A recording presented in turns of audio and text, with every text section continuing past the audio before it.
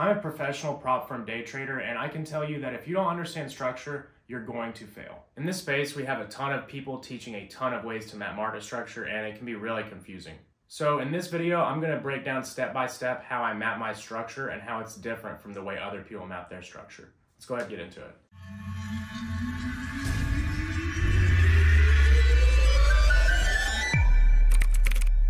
What's up, everybody, and I hope you guys are doing good. Today I want to share with you something that completely changed the way that I look at market structure, and if I hadn't figured this out, I would have continuously just been making simple errors and had no idea why I was making them. So the gist of what we're going to get into today, we can sum up in 3 main points, and that is that using candle closes or wicks alone is just simply less consistent.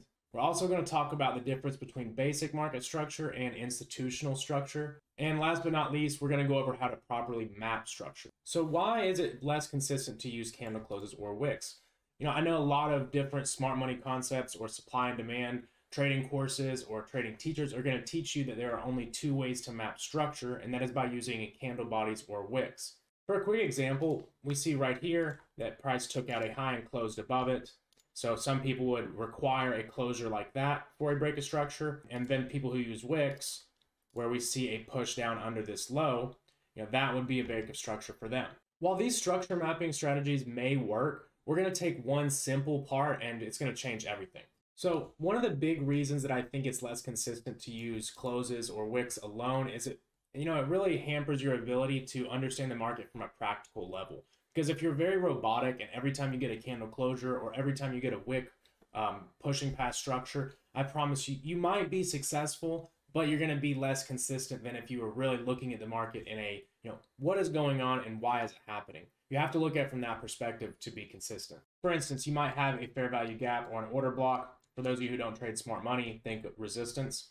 And let's say you have price pushing up to it and price reaches your zone, right? And we have this consolidation here and price pushes up, right? You may look at that as a break of structure because, oh, hey, I got a candle close. Or if it was a wick, hey, you got a wick. And then price is going to go down. Now, while the bias is bearish here, let's just say you got a big push under this level and it was a massive wick. And then price moves up and you're sitting there, you're going to trade from your order block right here. And you're wondering, when price gets there, what's going on? Why is my trade not working? And then it goes up and takes you out, right? How did this happen? I use market structure. I used a POI. The market's rigged. Now, the problem is you're not using displacement. So the market keeps going, it's making higher highs. Now you're guessing yourself because structure saying, oh, well, we're closing above old highs. Maybe I should long. Maybe this is a bad POI.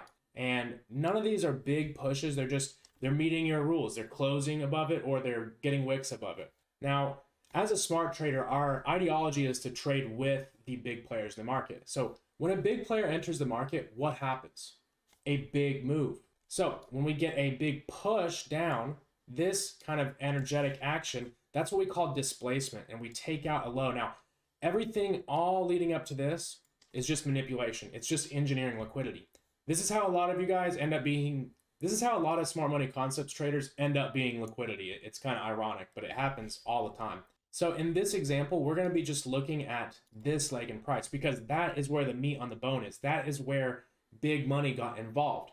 Oftentimes, you're going to see the push up into a level, taking out an old high, and then a sharp move down. That's because price is moving up where all of these people trying to trade every single break of structure have put their stop loss, and now they've become liquidity. So understanding the market from a practical level of what is going on, have the stops been taken?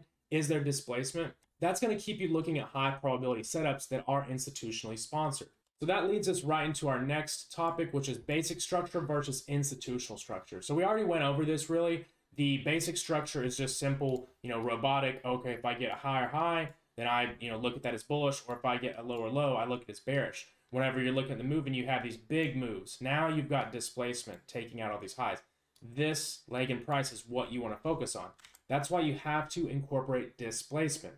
Institutional structure is heavily reliant on displacement. So the difference is basic structure is just using wicks or closes, and it may work, but I promise you're going to have hiccups, and those hiccups then translate into psychological errors, and it's a butterfly effect. I mean, trust me, I've been through it. I promise you, using displacement is going to trim down the amount of setups that you look at. It's going to cut it in half, and as a trader, it's all about refining our edge and finding those high quality setups, because not every single day you're going to get a perfect setup, but if you are, requiring a high value setup, I promise you, you're going to get funded quicker. You're going to be profitable quicker. Your psychology is going to start to come together, and you're going to build that confidence because you're not putting yourself in those situations where you're destined to fail, trying to trade every single break of structure. I mean, come on, it's just not going to happen.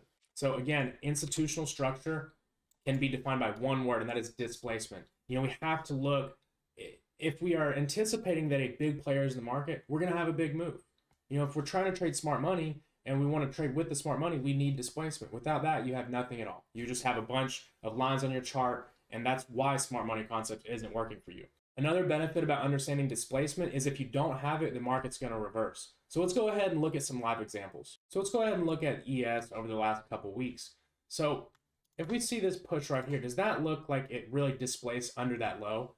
Here's where a lot of people get confused, because this big move down, I could see how that would be looked at as displacement. You want to see what happens under the low. Do we stay under the low for long? Do we continuously push and respect bearish order flow? Or do we spring right back up? So if we spring right back up, that is an indication that smart money is buying and absorbing those stop losses. So if we have a fail to displace, we can look for higher highs. Now, this is what a lot of people get burned up in, because they're just so, watching the market. It went down, we went into the fair value gap, and they're just shorting, and boom, liquidated. And not only did they take a loss that was unnecessary just because they're using candle closes, then they failed to capitalize off the real move.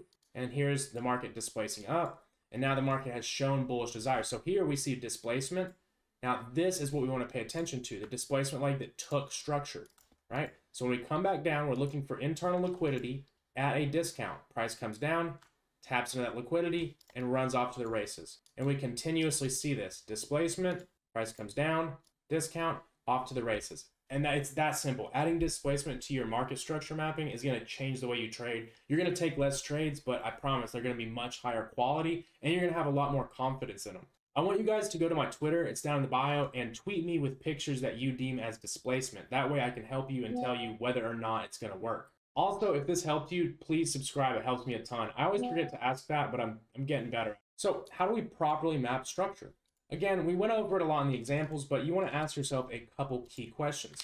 Was smart money involved in this move? AKA, was there an energetic push? Right? If we have a, market structure is doing this, we barely come up, oh, well, it closed above it, but was it really a big push? Did this look like something that a market maker caused? No. So we're going to come down, take out all these lows, and then the market gives a big push. Does this look like something a market maker caused? After liquidity was taken, it's a big push. Yeah, 100%. You have to be practical. You can't be so robotic in these markets because they are a living, breathing thing. Another thing you need to ask is, why would price be doing this? So this is really going to go hand in hand with your daily bias. I just released that video earlier this week, and I'm going to link it up at the top of the video. So if you don't understand daily bias, I highly recommend to go watch that. Now, the most important thing that I can stress to you guys is displacement is your best friend. Until next time, I'll see you guys later. Thanks for making it to the end of the video. If you want access to the private Discord, use code CASPER, all caps, to start your free trial. That's where I provide my trade signals, teach my private classes, and you have access to one of the best trading communities out there. I really appreciate you guys taking the time to watch my content, and if you ever have any questions, feel free to hit me up on any of my social medias. They are all down in the description with the link to Playbit. Have a great day, and remember, if you can't see the liquidity, then you are the liquidity.